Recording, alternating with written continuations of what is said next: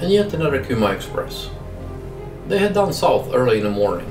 That gets them to Solomon's at night, allowing to offload safely, and then back, getting here at night. Except this one didn't look like a train at all. If anything, it looked like a swarm on the move, or as if they were searching for something. I took the hint and decided we needed another grand tour of Bougainville and Buka. Let things settle down a bit in the meanwhile.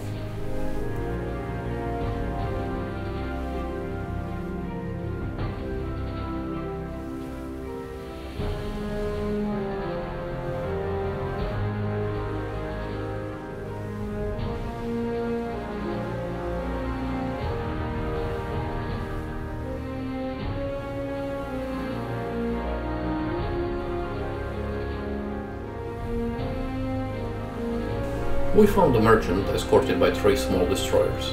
When reported, we were told someone else would be vectored here. But it's our patrol area. I will attack anyways. With 3 destroyers, it has to be valuable.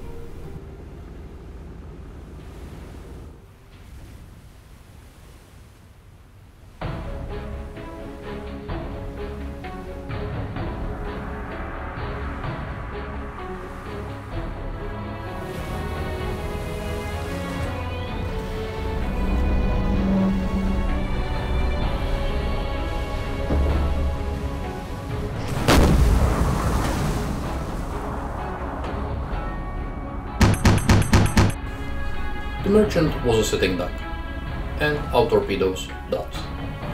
I guess the HQ got its wish after all.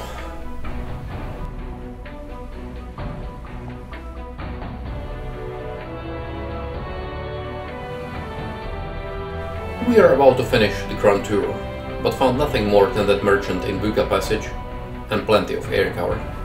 A storm is brewing. Let's see whether it turns off Japanese from running a convoy.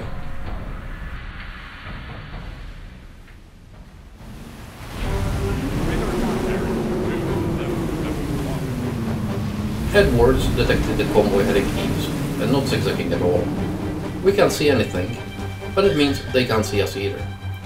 We will go deck awash, so we can use both radar and hydrophones. Edwards will call his hydrophone bearings, and I will fire the torpedoes at the right time. I really need to split the Edwards brothers to different watches. It gets very confusing when one is on the radar and the other one on sonar. Bearing 3, check.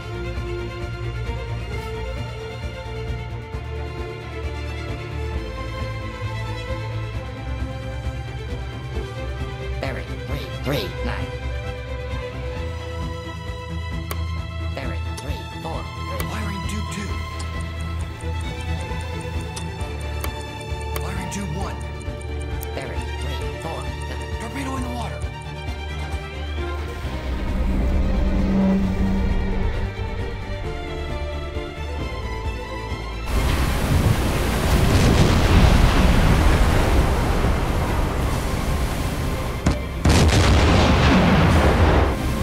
One torpedo hit, except we don't know whether magnetic or a contact. Oh well. The hit ship slowed down a lot. We'll see what happens. In this storm, even relatively light damage should turn fatal. But we are still no wiser to what works and what doesn't with MK-14s. About half of our torpedoes on either setting were duds. So I'll continue shooting one contact and one magnetic.